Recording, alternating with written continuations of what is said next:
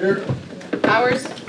Clark. Stammel. Here. Kennedy. Here. Overacker. Here. Bliss. Here. Marietta. Here. McCarty. Here. Wilbur. Here. Koenig. Here. Gelfman. Here. Carson. Here. Stillgross. Address to the floor, please state your name and address, remain in the back of the room, try to limit comments to 3 minutes. Hello, I'm Antoinette Kuzminski.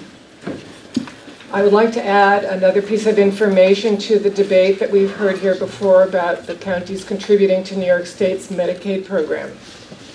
This debate, I hope, assumes that Medicaid is a service which we need and we all wish to preserve for our county's residents. This debate is really about who should pay for it. What would happen if the counties successfully resist the current required contribution to Medicaid, which is capped for Otsego County at $10.5 million?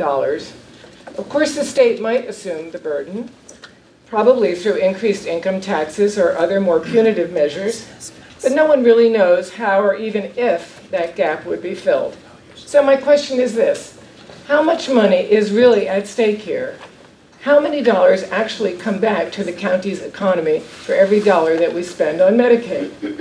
The fact is, this figure is unknown, but a fairly accurate estimate can be made. The last year that we have information for is 2007, when the state spent $70 million in Otsego County to pay for Medicaid services. At that time, the state's total Medicaid budget was $40 billion. Last year, the state's total Medicaid budget was $65 billion. If you do the math, you can readily extrapolate that last year at least $100 million came back to Otsego County's healthcare, institutional care, and other Medicaid-supported institutions. These are employers. This is our economy. This is the lifeblood of our economy. Setting aside entirely the welfare of the recipients of the services which were provided, what happens to our already fragile economy when $100 million goes missing? And how many other investments have you ever made where you got back orders of magnitude? For a $10 million investment, you get back $90 million. So before advocating a penny-wise and pound-foolish approach to our property taxes, the county board needs to consider the potential economic impact of messing with Medicaid and the institutions it supports. Thank you. I'd like this to be in the record.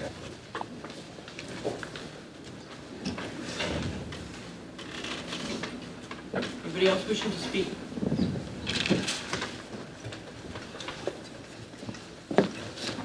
Good morning. Thank you. I'm Pat McBrady. I'm from Hartwick. I'd like to speak in opposition to the idea that the county should fund either the Susquehanna Animal Shelter or create a position within the Sheriff's Department or any other department for an animal cruelty officer. I was on the board with the SPCA when it was the SSPCA. I did 2 terms as president. I have never bought a dog in my life. They come to me naturally. The idea of funding by any government agency for something of this nature, it seems just poor priorities, is the only way I can put it. And that's one thing. The other thing is I have found over the years in involvement in other groups that if people come to believe that, that organizations are receiving government funding, they tend to be less generous. We are very fortunate in this community in that we have both philanthropists of substantial means and the general public who support in amazing fashion the SAS. I have a letter I wrote to Representative Ellis, and you'll all have a copy which details my objections. On the other side, an animal cruelty officer sounds like an excellent idea. Right now, you have, in my own estimation, 8 to 15 animal cruelty officers. They're the state police and the sheriff's deputies. They go to a scene, they see something, and they react at the moment. Calling the SAS, getting people out to take care of the animals, whether they're there to see something or to arrest someone and the animals seem to be in jeopardy or in need of a home. And these guys are good.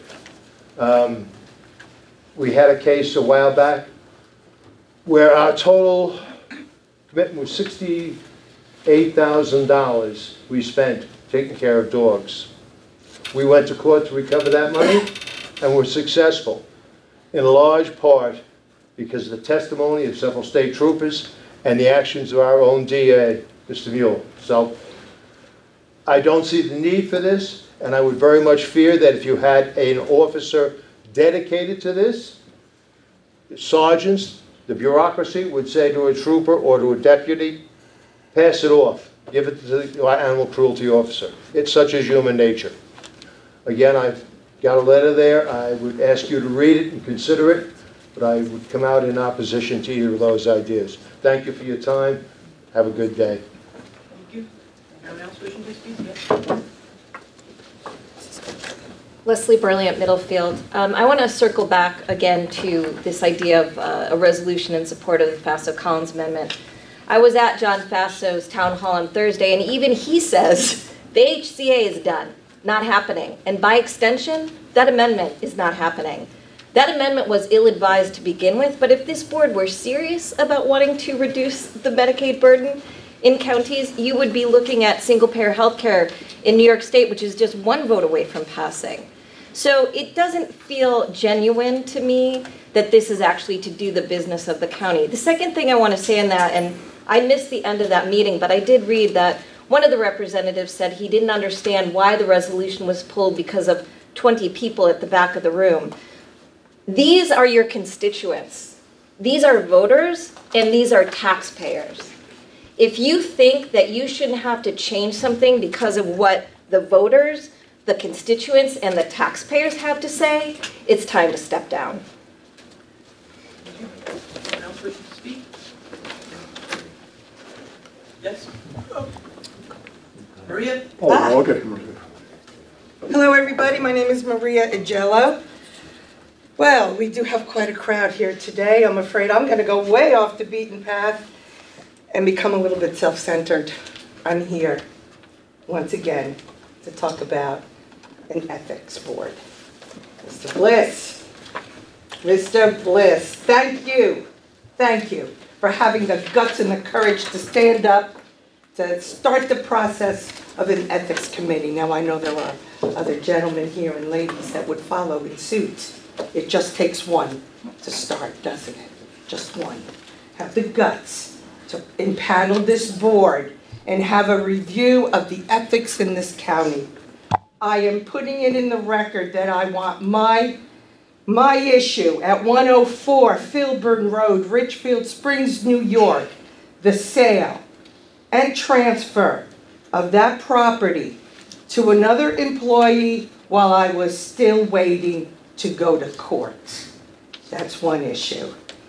The second issue, of course, is I don't understand all the things with the animals and everything, but it wouldn't hurt to throw a couple dollars. We are generous in this community. We are.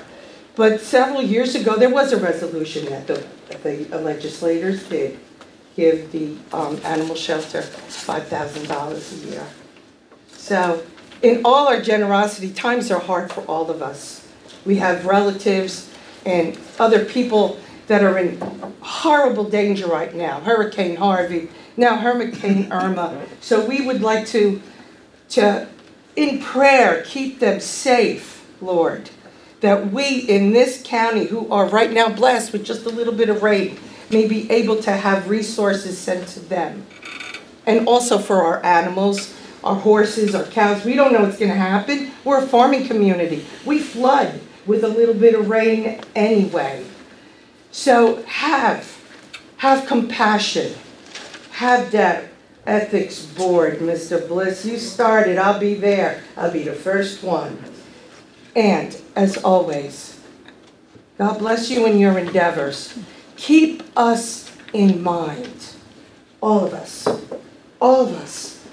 Whatever our issues are, remember, you're the ones we come to. You are the legislative board. You make the laws. Whatever you say is legal is. God bless, have a great day, and be safe in this weather. Thank you. I have to go back. Thank you. Anyone else wishing to speak?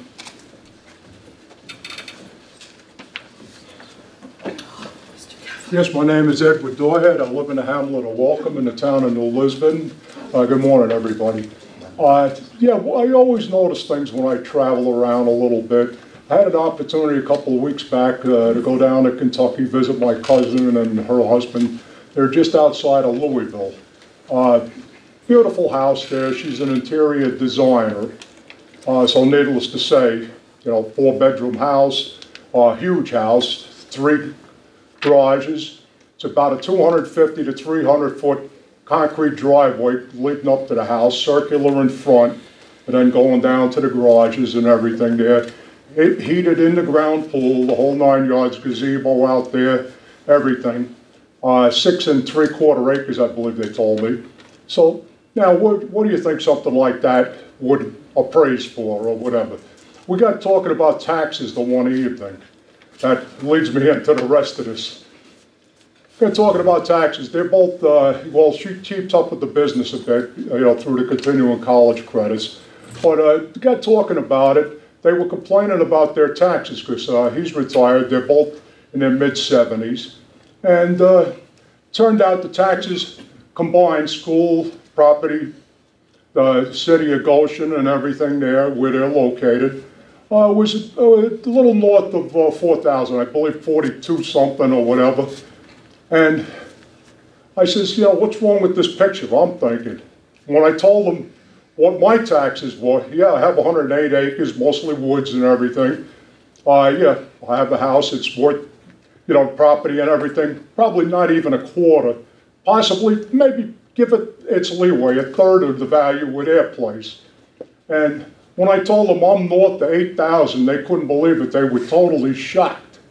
You know, what's wrong with the picture altogether? That's why I would say one thing we ought to be doing is all the counties get together, support Faso and Collins in their endeavor, because guess what?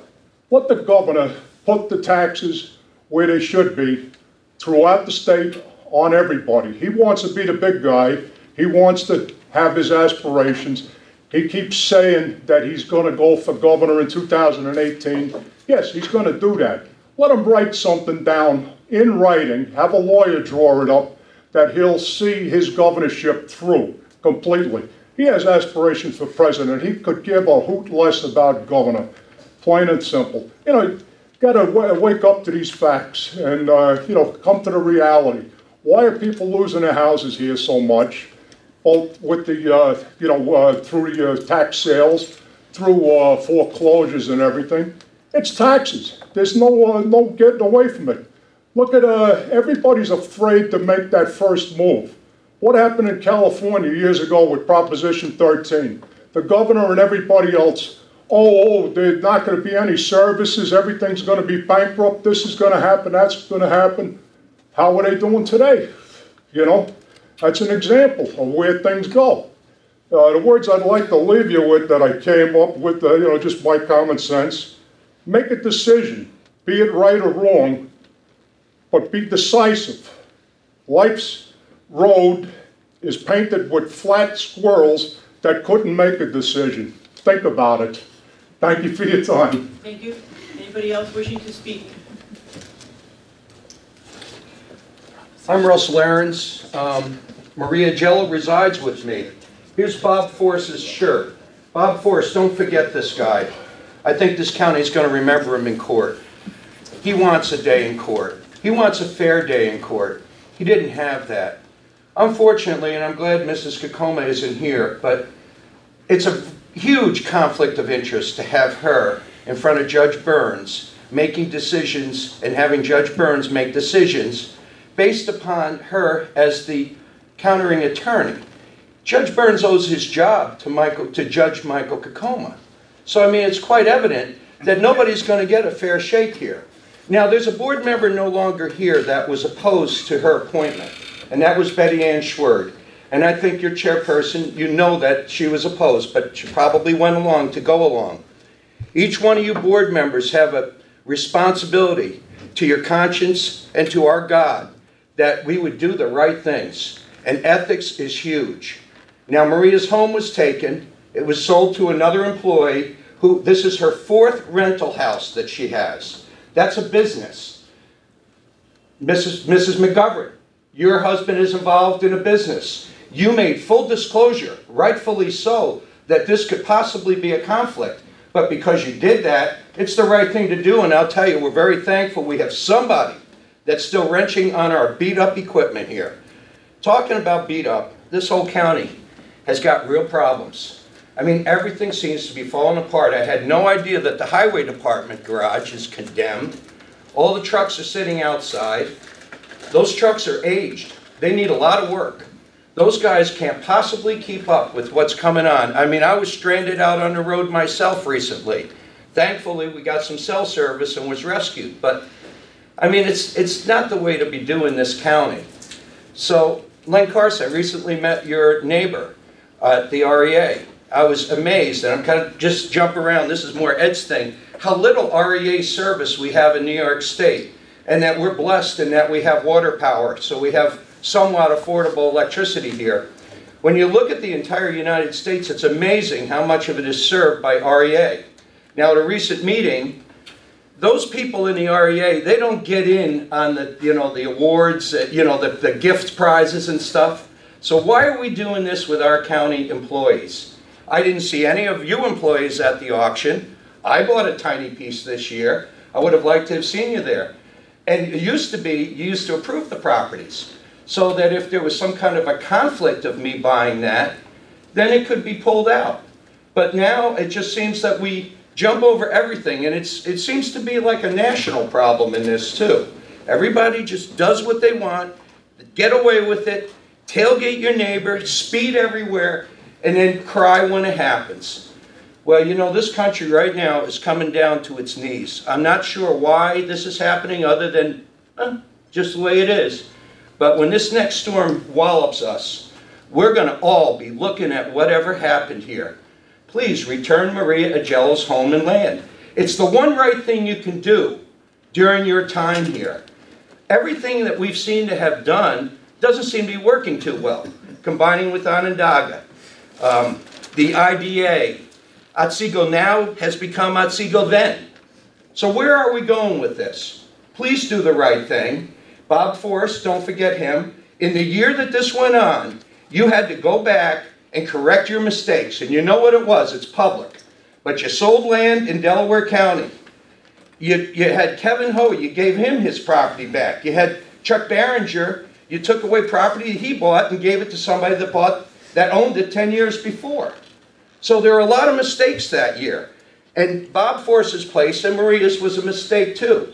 And for you to just one day flip it like that was amazing. I bought this piece of property. I had the new tax bill in my hand before I even had the title to the property. So, I mean, you're not wasting any time in this. I thank you for your time today. Be well. Hi, I'm Greg Klein, Village of Cooperstown. I want to say on the record that I'm speaking not as a Crier editor or Daily Star reporter, but as an actor and a film buff, wannabe filmmaker. I just wanted to rebut something that Ed said last month. And Ed, I know it was an offhanded comment when you were talking about something you were passionate about, but you said that you had to read in the Daily Star that money was going from the state to Hollywood. And that's not the way the tax credits work for the film business. And I just wanted to explain it a little bit. Something you'll hear me say a lot is that we are literally the only part of the state not taking advantage of the film business in New York State right now. Not taking advantage of the tax credit. We have no film office. We have very little infrastructure. And it could all be built here pretty easily, I think. I'm not an accountant. I'm not a lawyer. If I was advising somebody on doing a film in upstate New York, I would say talk to your film accountant, talk to your film lawyer. But a couple of things about the tax credit. One, the state is putting money into upstate film. And as I said, just about every other part of the state now has a film office, now is having 5, 6, 10 films a year filmed in their area.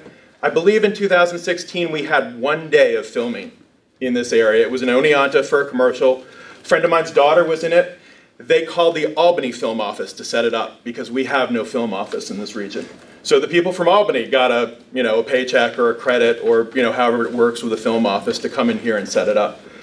Now, the way that people do tax credits these days in the film business, you basically don't make a film without getting a tax credit. I was living in LA at the time when they had what was called Film Flight, and basically places like Vancouver or Atlanta, Georgia, or New Orleans, Louisiana, were offering tax credits, and they drew people's film in. Now, when you say that the money goes to Hollywood, Ed, really it doesn't, because people use these tax credits ahead of time as part of their financing plan. So the money goes back to a bank, essentially, or the money goes back to the investor who put the money in the first place. They do it in a very smart way so that you credit what's called below-the-line cost. That's your accountant, your lawyer, your electricians, your contractors, your carpenters, everything you would hire locally, your caterer, all your local spend, housing, office space. What you don't credit is Michael Bay's $10 million contract as a director, or Jennifer Lawrence's $10 million contract as an actor. So the state is setting it up, and New York is very smart about how they do it, so that they're really paying part of what a producer pays to film here in upstate. So, there's a lot of permutations to it. There's an infrastructure credit, so if the Hall of Fame built a film studio here, the state might pick up part of that as well, for instance, or if we built a film studio here, the state might pick up part of the infrastructure here. But I just don't want you guys to close your minds to it. We need a film office, and we need some infrastructure here. Ulster County, I read, in the first part of 2017 had 5 films filmed there with a $5 million local spend. So again, that's not for the actors, that's not for the director, that's how much they paid to rent houses, to hire carpenters, to hire electricians, to hire the teenager as a PA. And it's something that everybody else is taking advantage of except for Central New York. I don't know who does it, whether it's a county thing, a Cooperstown thing. We've got to get a film office set up here so that they don't go someplace like Albany or Syracuse to film. We have a lot of resources. As Kathy says, we have a lot of undeveloped highway. If you put a film office, say it was the Cooperstown Film Office, you might not find the space in Cooperstown. So where does it go? It goes to Middlefield or Mount Vision or Hartwick or Lawrence, someplace close by, someplace that might need other development such as cell phone service or internet service, which certainly if you had a film studio here, I think they'd want to make sure that got set up. So again, I could talk about this all day. I won't. I'll let you guys get to your business. But please keep an open mind, and Ed, don't take it personally. I just wanted you guys to know that that could be money that the state pays to our region rather than all the money that we send to the state. Thank you. Thank you. Anyone else wishing to speak? Hello, everyone. I'm Nicole Dillingham from Springfield Center. I just want to respond briefly to the comments from the gentleman from Hartwick about the Susquehanna Animal Shelter. Just to clarify, I appreciate that he has served as a volunteer there and maybe even served as president, although I don't recall exactly when that was. Times have changed since then, and he is right that our community is generous, but the animal shelter is losing $90,000 a year due to flooding, additional staff due to extraordinary numbers of animals being brought in, the fact that it is the only licensed animal shelter in the entire county. And this county needs to recognize that this shelter is providing government services. If someone is arrested with animals in the home, they are brought by the sheriffs to this shelter. If someone is accused of animal abuse, those animals, while those charges are pending, are initially brought to the animal shelter. And we provide a very important service to your constituents, to the people who sometimes can't afford to care for their animal, people who are sick and can't care for an animal, people who pass away, people who have to move. They bring their animals to the shelter. We take them. We have a surrender fee, but often the surrender fee isn't even paid and we will still take the animal. So we are $90,000 per year right now operating out of endowment funds, which will last 10 to 12 years. Our community is generous, but we can't, through just donations, support the operation of this very important facility for the entire county. So I know that we have asked before, but I know you're in your budget process.